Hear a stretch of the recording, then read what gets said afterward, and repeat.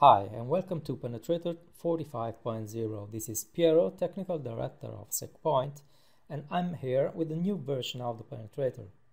In this firmware, we have completed the migration to the new layout.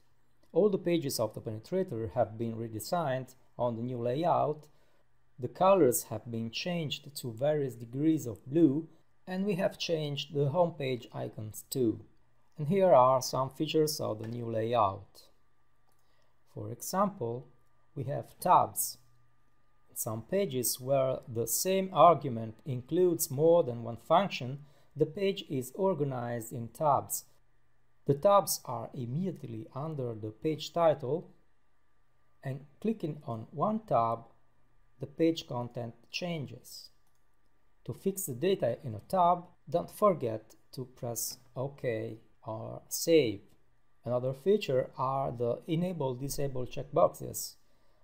The checkboxes that enable or disable an option have been turned into these type of sliders, where the green means enabled and the gray means disabled. Then we have another standard, that is the lists for adding items.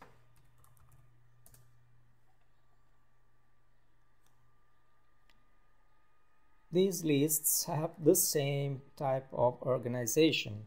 In these lists, the first row is used to enter data, and to add the data that has been entered, you have to press the plus sign on the right.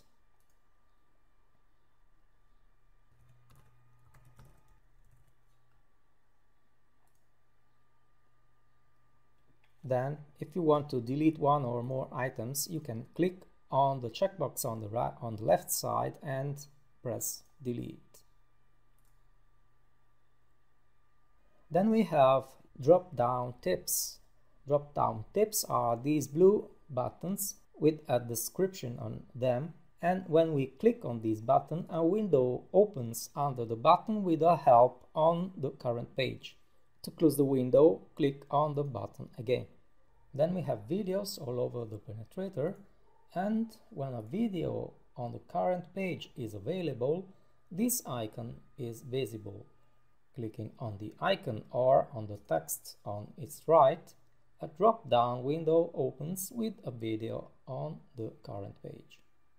All the charts in the Penetrator have been rewritten using a new graphics library, which provides interactivity and more flexibility.